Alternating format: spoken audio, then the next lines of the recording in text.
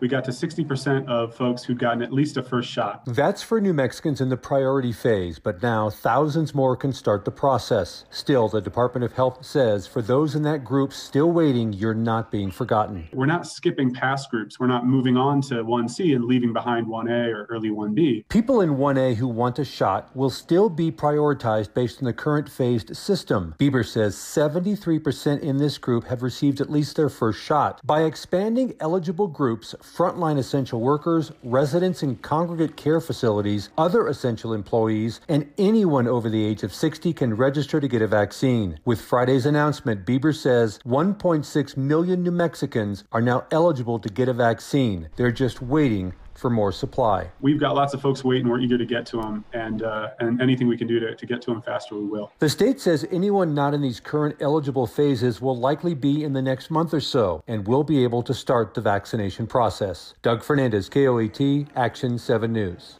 Bieber says don't be selective when you're offered a chance to get vaccinated. Take whatever version you can to better protect you and your family.